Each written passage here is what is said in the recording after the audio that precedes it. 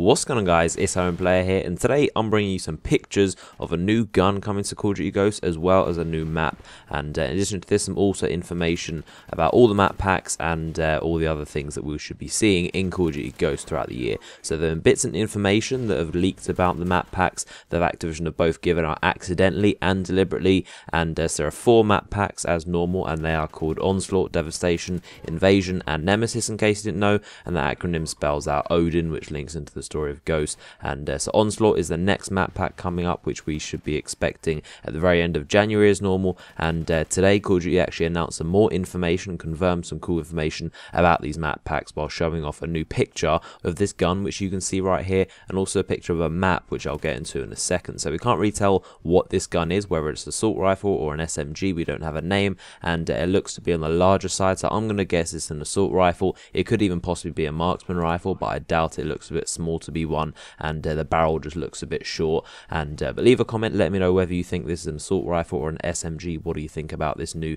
DLC gun? The sizing and proportions make me kind of think it will be an assault rifle, but I guess we'll have to wait to find out. And I can't wait to see what this gun is actually like in the new game, because there are actually a lot of assault rifles in this game, and hopefully this one is as good as all the others. So then we have a picture of a new map, and this actually looks pretty crazy. And if you ask me, this looks more like a Shinonuma Zombies map than more than anything, and it looks very dark and gloomy, which is never good for a multiplayer map, if I'm honest. And hopefully this is going to be really, really fun to play, because in my opinion Ghost is a very strong game, but the maps are definitely its weakness, and they're very big and they're very dark, very depressing, lots of corners to hide in. So hopefully this map actually plays better than it looks. But it's interesting because we don't actually know which map pack these belong to. They're just randomly thrown in, and they could belong to any. There's no way to know. But one thing for sure is that they're going to do multiple gun DLCs in these packs, because Activision also announced that in the season pass we will be getting brand new multiplayer maps, bonus weapons, and extinction experiences. And because they said bonus weapons plural,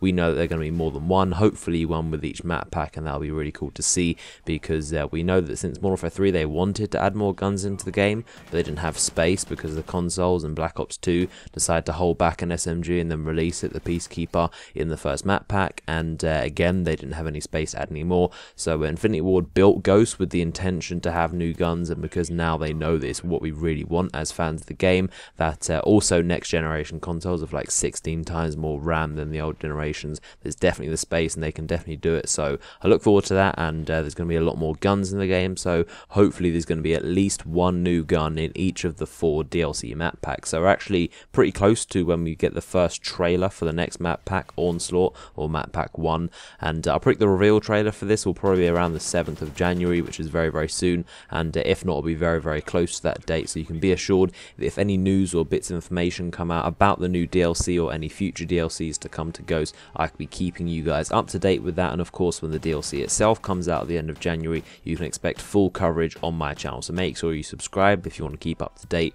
with all the news. And if you found this video informative, then you can feel free to give it a thumbs up, like rating. And so I hope you enjoyed the video, and I'll see you guys later.